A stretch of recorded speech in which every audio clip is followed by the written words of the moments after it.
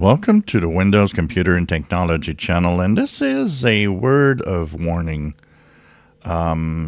Something is happening with a info stealer that has actually probably scooped up a lot of data. And according to Website Planet, some security researchers put their hands on a huge file. It was like 40 gigabytes or something like that.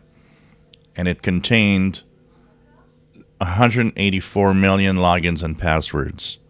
And this from a gazillion different types of websites. PayPal, Gmail, including, of course, Hotmail, including, any Microsoft mail that you could have, Outlook. And logins to tons of websites that people use all the time, which actually has sparked the idea that people should, with this data breach that was exposed. Now, the file is offline. It was on the dark web available, 42 gigabyte file. It was removed. And one of the biggest problems is that because the information wasn't actually accessed by websites like Have I Been Pawned, that info isn't in the database. If it could have had scooped it, what would have been at least interesting, you could have entered your email and see if, there's a danger. Now you don't know because Have I Been Pawned doesn't have the database and the information. And we don't exactly know who had access to this, and we don't actually know who is at risk. Probably not every Gmail account is at risk. Probably not every PayPal account is at risk, and so on. But one thing's for sure, just for safety, if you use any types of account, you should go through them, change your password, especially if you use the same password everywhere, which you should never do.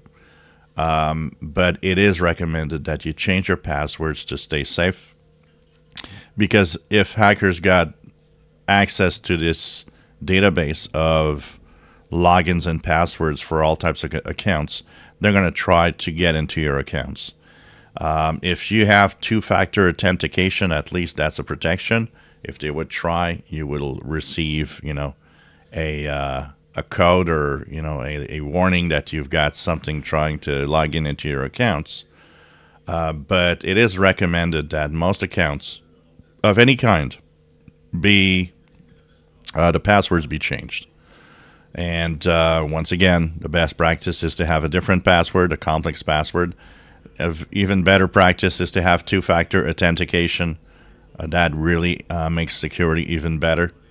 But it is a recommendation. I started going through my different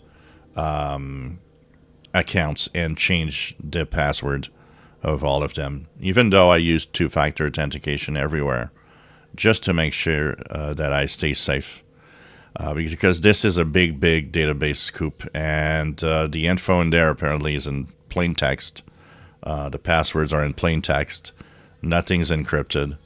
And it would be through all sorts of different aggregators that the information been shared, including, I talked about it, how the danger of logging into an account with a Gmail or with a Facebook account, that you shouldn't do that. Well, this is one of the examples why a lot of the info is apparently shared data from websites, because you logged in with a Facebook account rather than creating a fresh new account, and etc. So it's up to you, but for security, it is recommended that a lot of you, or most of us, should be changing our passwords. And as a practice, the security researcher did say that we should have, and we should do a once-a-year password change on our accounts. That would really make things a lot safer. And of course, better yet, use two-factor authentication so that if something happens, you're still protected.